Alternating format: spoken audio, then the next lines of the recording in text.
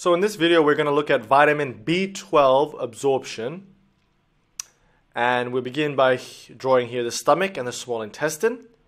Here is the duodenum of the small intestine. Here's the stomach and then the esophagus. And here's the pancreas. The small intestine is divided into three parts: the duodenum, the jejunum, and the ileum. The ileum connects to the large intestine. But we won't really talk about the large intestine in this video.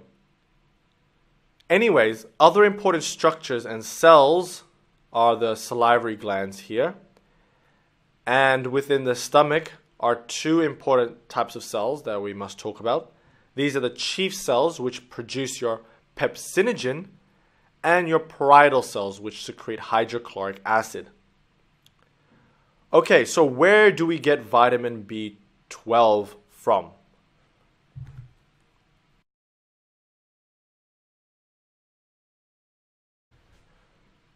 Well, we can get it from a variety of foods such as egg, milk, fish, and red meat. So here is a red meat which contains vitamin B12. Vitamin B12 is known formally as cobalamin. So the red meat is eaten and travels to the stomach. It has already been partially digested by the mouth.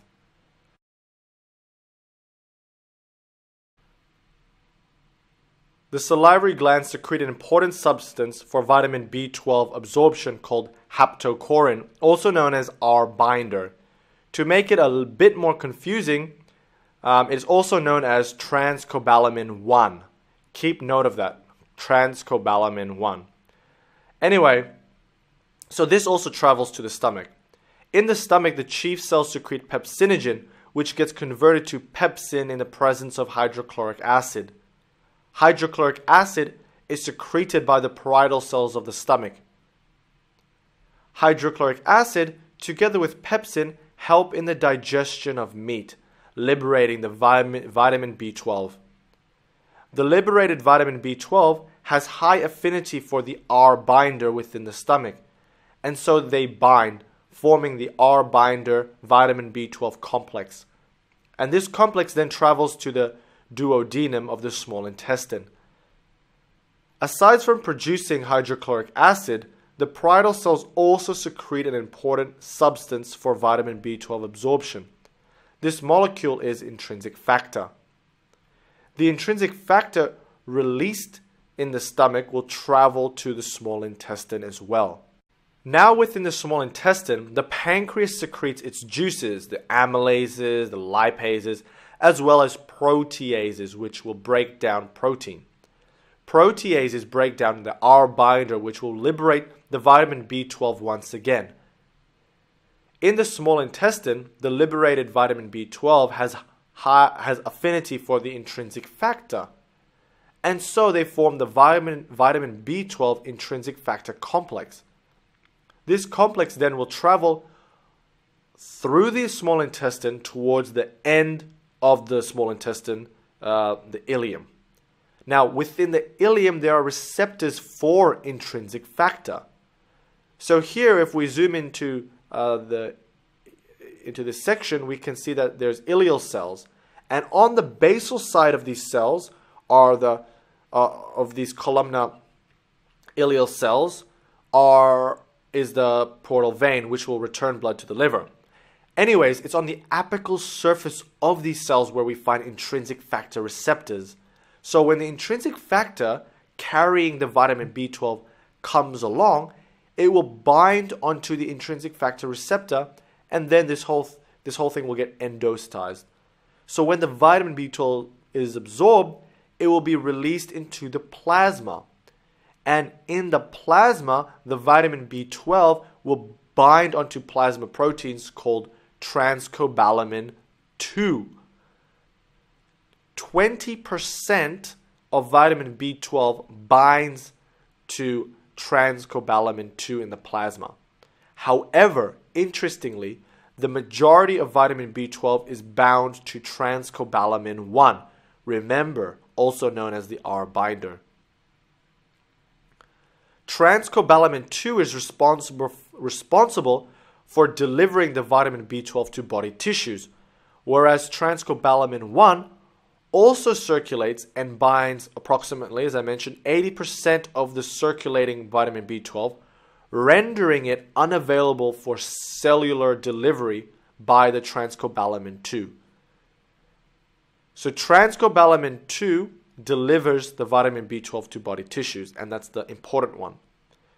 The vitamin B12 is important for DNA and RNA synthesis, red blood cell production, as well as lipid synthesis, which is important for maintaining healthy nerve cells, because by lipids I mean myelin sheath, which are on your nerve cells.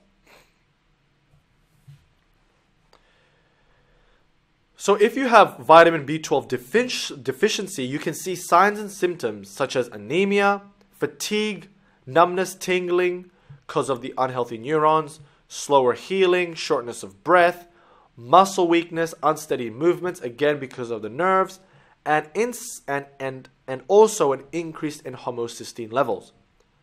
The increased homocysteine levels is due to the chemical reaction that are inhibited when there is vitamin B12 deficiency. And we really won't go into that now.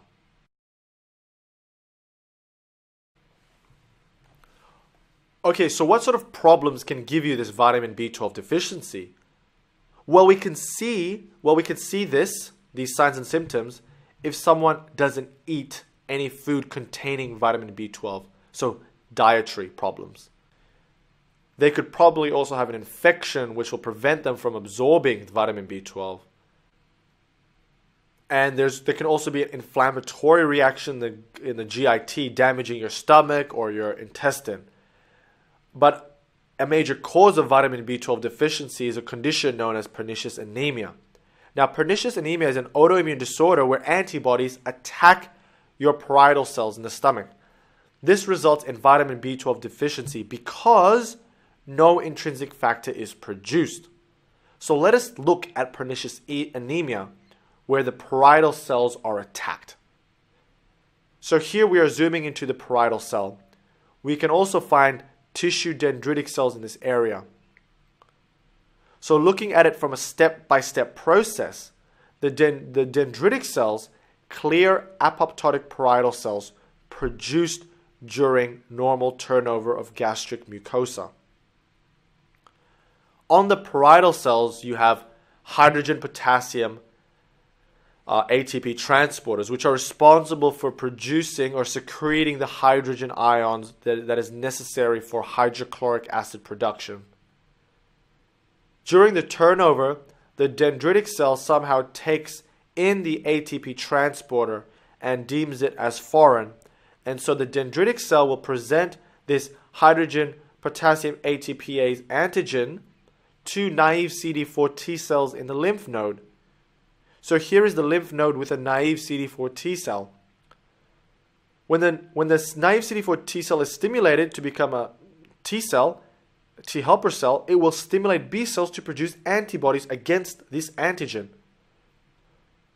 The CD4 T cell will also become hydrogen potassium ATPase pump reactive and basically cause an immune response towards the parietal cells, which contain these hydrogen potassium ATPase pumps. So the immune system attacks these parietal cells. Okay, in pernicious anemia, you can have antibodies, autoantibodies, and immune cells attacking either parietal cells, the intrinsic factor themselves produced by the parietal cells, or the intrinsic factor receptors on the ileal cells, which is in the small intestine. We just looked at an example of when the immune system attacks the parietal cells. When antibodies, however, attack either of these things, the result will be a decrease in vitamin B12 absorption. And so we see the signs and symptoms of vitamin B12 deficiency.